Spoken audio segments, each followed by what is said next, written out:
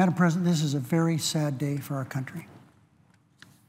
Agencies of government are in the process of closing down.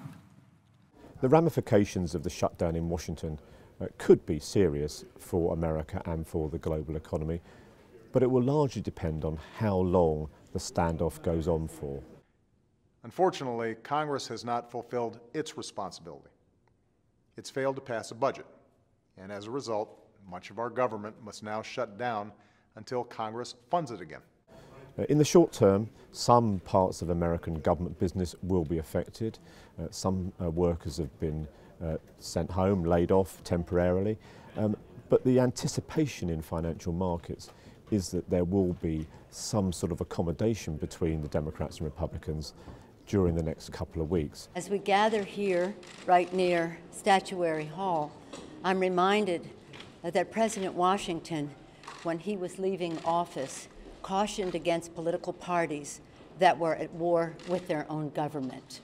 We're unhappy because we think that shutting down the government will hurt the economy, hurt the national security, undermine any morale that's left of our federal workers, and do what the American people don't want done, and that is to shut down government. The really important deadline is October the 17th, which is when there has to be some resolution as to whether America can raise its debt ceiling.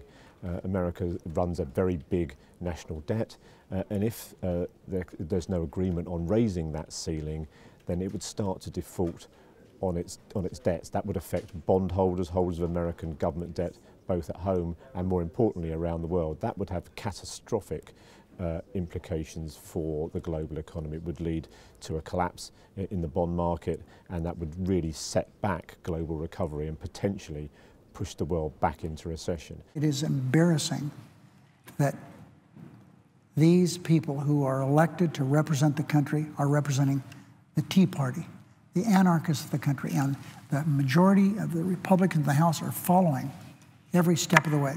The House has made its position known very clearly. We believe that we should fund the government, and we think there ought to be basic fairness for all Americans under Obamacare. The Senate has continued to reject our offers, but under the Constitution there's a way to resolve this process, and that is to go to conference and talk through your differences. And I would hope that the Senate would accept our offer to go to conference and discuss this so that we can resolve this for the American people. Everybody's expecting the two parties, the Republicans and the Democrats, to come to some sort of agreement before October the 17th, and that's why financial markets have been relatively relaxed about the shutdown today. They expect President Obama and his political enemies on Capitol Hill to come to an agreement, but if they don't, the implications will be very, very grave indeed.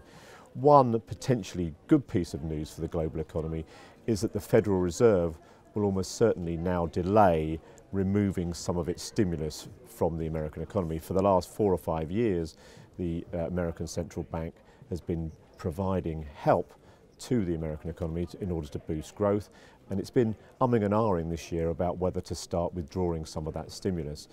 It now seems unlikely that the Federal Reserve will do that, and it will carry on pumping money into the American economy in order to offset the effects of the government shutdown.